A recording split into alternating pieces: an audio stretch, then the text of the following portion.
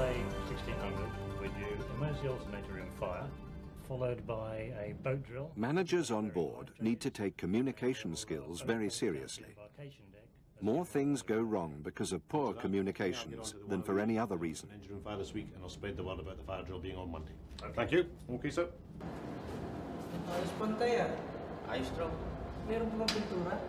We learn to use direct speech very early in life. Because we do it all the time, we often assume we are good at it, and there's not much we need to do to improve our skills.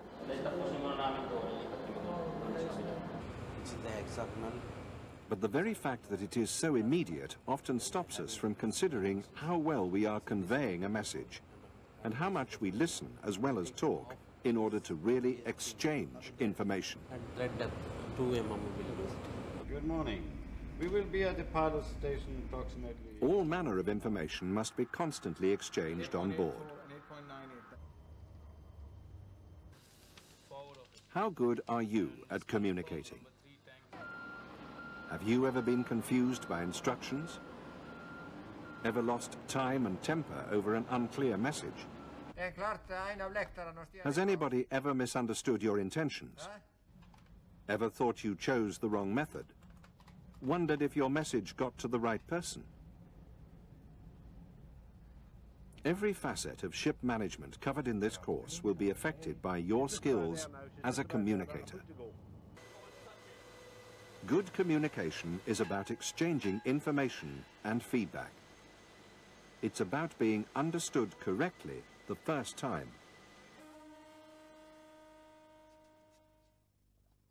No wonder the IMO's guidelines on ship management emphasize the need for good communication within the ship and between the ship and management ashore. To communicate effectively requires thought. A systematic basis for information exchange is required. One is suggested in the study guide, a poem which ends with the words what and why and when and how and where and who. If you cover all these points in your communications, you will reduce the margin for misunderstanding. Let's first consider aspects of spoken communications. 339. In part 4 of this course, we showed these shots of pilotage as a good example of teamwork, where all concerned combined their skills to get the job done safely. But it wouldn't work without effective communication. Yeah, be pushing on the starboard quarter first. Language needs to be precise, clear, and paced for good understanding. Reception of messages is confirmed by feedback, and questions must be asked in time to avoid errors. Carrick and Bay bridge to fore and aft. It will be spring line first each end. Roger that for it. It's a well-established procedure, and its ground rules have been formulated by precedent. Forward. You'll have a line gang up there that was supposed to go aft, but they've come forward now, so you will be getting a line gang up forward. Roger that for it. We should aim at getting precise results in every situation where spoken communication is chosen. Thank you, Joe. Carrick and Bay bridge aft. Once you've got all your wires out, if you could run your polyprop after that, Joe. Once you've got your wires out, polyprop, please. The course's study guide will help you to compare the merits and suitability of skills needed for informal face-to-face communications, particularly asking and listening rather than just giving instructions. I want you to paint the starboard section of deck just by the entrance to ship's office where it's corroded. Do you know the area I'm talking about? Does the message mean the same to both parties? I know that area. Isn't it just to the left of the door? That's right, it's pretty obvious. Very badly corroded. I'll double check it with you anyway. So, you've stated the task, but the job has to be done well. You have to relate it to the person and explain why. Damage is exposed metal and it's rusting pretty badly, so it's got to be a thorough job. Prepared well and given a protective coating and painted. You do understand the importance of that, don't you? Yes. You mean the rust has to be cleaned back to metal and the paint has to meet the thickness of the good area. Good. That depth has to be well filled with the edges well feathered. So, he's described the job and the aims and listened to get feedback on the other's understanding. But this paint is expensive, so he's got to be sure about competence. Have you used bipack paint before? Yes. Well, I've done a fair bit of deck painting, and sometimes I've used bipack paint. The advantage of face-to-face communication is that you can look for non-verbal clues. By observing as well as listening, you're more likely to promote the kind of feedback that will help you to be sure. Okay, so can you tell me what's important about mixing it? I know you have to follow the instructions carefully. Any special reason? I know it can be mixed wrongly. That's true, but there's more to it than that. It can harden too quickly and get wasted if you mix too much. So you have to work out how much you need before you start. There's also several safety measures about the solvent, and I'll go through them with you. Even in this simple example, proper attention to communication will lead to a more effective job and prevent waste. Labels and tins change. There are several different types. If you encourage feedback, you have a way of measuring the quality of your communications and knowing whether you've overcome any language barriers that might exist. We did isolate the emergency generator from... Different cultures have different outlooks and expectations, and this can lead to misinterpretation of messages. So it's important to use plain words, to be concise, complete, and factually correct. You can discuss more with Chief Officer. You want me to clean the fuel oil filters today? Keep your standards high, even if you do not receive the same quality in response. It's also helpful to learn about other crew members' language and culture. In this day and age, it is more often than not that we have more than one nationalities on board the ships. The lethal mistake that some people make in this case is they create groups that isolate themselves and they don't really talk to each other. In my view, that's a mistake, and it creates problem for the ship and its management. Effectively, everybody should leave their nationalities aside and work together as a team for the common benefit, the common safety, and the good of the ship and the office. The different nationalities should definitely share the same mess rooms on a ship. We don't want the one nationality to sit in one mess room and the other nationality to sit in another mess room. In addition to that, arrange social get-togethers at regular intervals, because this is, again is a way of people opening up and telling you any grudges they may have, or they would tell you what would make their life on board easier, more comfortable. And these things are very often not connected with big costs. These are very often the small things that will make the living together on board better and make the people feel more comfortable on the ship. Cooperation on board vessel by different groups is extremely important. We have a very limited number of people on board, and therefore, each one relies on the other to help them out in a crisis situation. So therefore, the cooperation must be maximized. There must be total harmony among the people serving on board, irrespective of their ethnic group. In this, therefore, a common language is essential.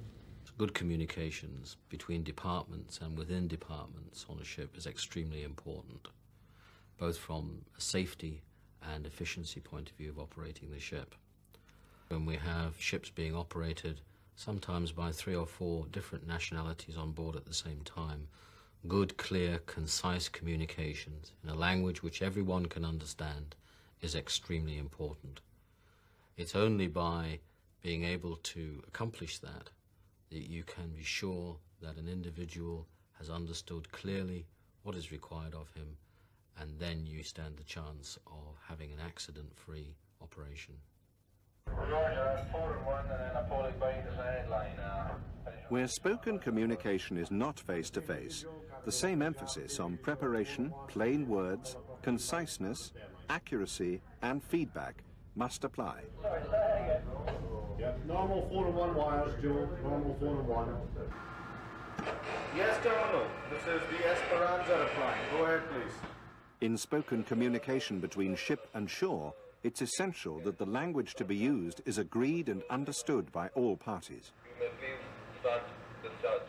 Where protection of the ship, the cargo, and the environment are concerned, a misunderstanding could have severe consequences. Please confirm again whether you've got your shore manifolds open. That is affirmative. One should always try and discipline oneself into not just picking up the phone and speaking to the office immediately. Think about the problem that you have, discuss it with your colleagues on board the ship, form a written message, a written query outlining the problem and the answer or the advice that you wish to have before you send the message. You then stand the chance of getting a much more helpful answer when you do telephone the office later on. Indeed, it may not be necessary to telephone the office. The office may come back to you in writing with the reply, or they may advise you to telephone someone else who can give you better information than they can.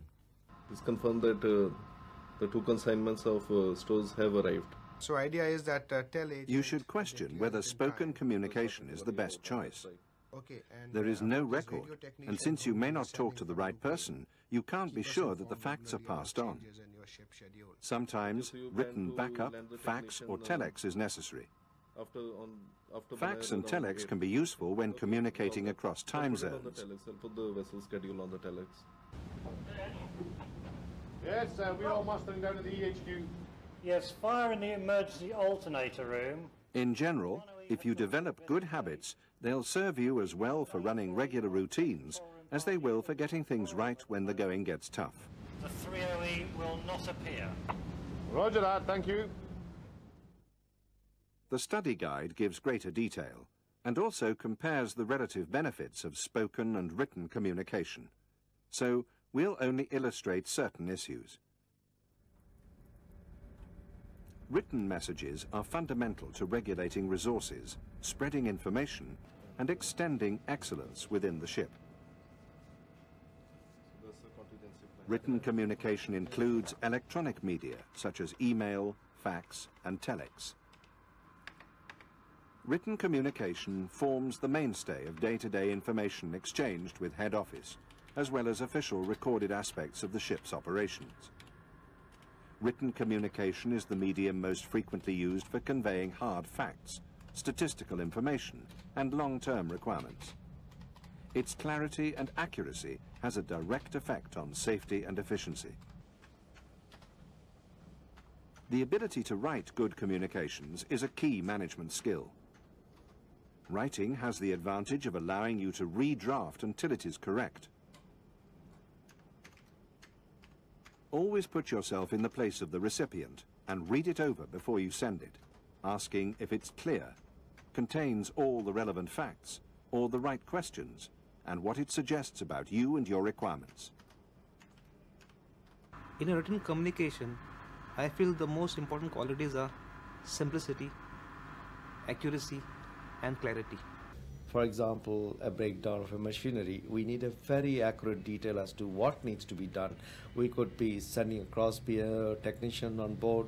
When they arrive, they find that they haven't bought the right tool or the right spare parts in order to be able to resolve the problem that exists. So therefore, it is essential that the ship should be able to analyze the fault or problem that exists, let the shoreside know these are the problems, this is what is required basically, and the shoreside is then able to provide the necessary support. An inaccurate, garbled kind of information or non-coherent information coming through takes up a lot of shoreside time in analyzing what is being said. When communicating, communicate in a timely and efficient manner. Don't go out and spend a hell lot of money, because it's a question of money as well, in sending long messages which are meaningless. Make sure that you get your point across in a very concise manner, and we in the office will certainly take the necessary steps to take action or reply on the queries that we have received. The people ashore want to see communications from the ship which are clear, concise, and unambiguous. They should address the important issues, and they should not mix up different items within the same communication. For example, personnel requirements, crew changes should be clearly separated from operational reports or from mechanical or technical problems. In the organization ashore, the personnel department will deal with personnel matters, the technical department with technical matters, and perhaps the purchasing department with stores matters. So that communication, when it arrives in the office, may go to 3 separate people, or even more. And each person must be able to clearly identify which part of the communication is his responsibility to deal with. If one can accomplish that, then the reaction and the reply which comes back to the ship will be, in its turn, clear, concise, unambiguous, and helpful. Written communications can go beyond only listing instructions and stating orders. They can offer advice and impart the benefit of experience, but only if the writer has thought about the implication and value of the message. A night orders book can be little more than its name suggests, or it can provide constructive guidance based on experience. Handover notes can be hasty, perfunctory, and seen as nothing more than satisfying regulations, or they can be detailed, purposeful, and intended to inform. A report can be biased, judgmental, short-sighted, and factually deficient. Or it can be impartial, constructive, informative, and significant to the settlement of a claim or dispute. Somebody, perhaps a long way away, will have to understand what you need. Yeah, Manage, what do you think of that? I don't understand that line there at all. They will need to know what action to take, sometimes very quickly. Right. I think they have not understood this, you see. Why don't you do a thing? Call Katasan up. Neither of you will appreciate a communication that only gives rise to a series of questions in order to reach a clear understanding. If clear, unambiguous, carefully worded facts and instructions should be the aim in all written communications, there are certain areas where their effects are crucially significant, such as cargo plans. Formal reporting, such as all logbook entries, should be plainly informative, in easily legible handwriting. It is always important to get the wording right and the presentation appropriate to the role. Information should not be held back or regarded as personal power. The worst thing is for it to leak out through unofficial channels and become rumor. This will almost always be incorrect or exaggerated and have negative effects on team spirit on board. Sigurado ka? Oo, sigurado eh. You want me to clean the fuel on filters today? We'll have the safety meeting, as I say, after About this radio Communications are the glue that holds all management functions together. If we choose them with intelligence, use them well, and make our messages clear, every interdependent aspect of the ship's operation begins to connect properly and work at its best. Thank you. In communication, as in all management functions, always aim for the highest standard. 339.